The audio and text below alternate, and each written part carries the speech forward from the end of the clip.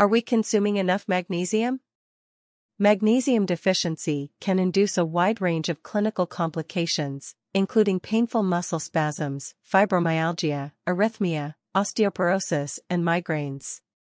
A meta-analysis of randomized controlled trials with migraine patients receiving intravenous magnesium, 948 participants, or oral magnesium, 789 participants, resulted in reduced acute migraine attacks with less frequency and intensity of migraine.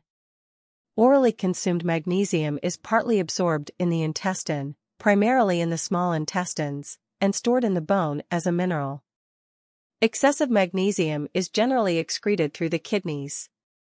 Today's soil is depleted of minerals, and therefore the crops and vegetables grown in that soil are not as mineral-rich as they used to be.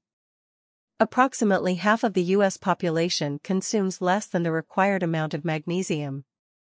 Even those who strive for better nutrition in whole foods can fall short due to magnesium removal during food processing. Improved outreach and education may help reduce widespread magnesium deficiency and its related complications to maintain good health. It should be emphasized that vitamin D can positively influence magnesium absorption and support vitamin D metabolism.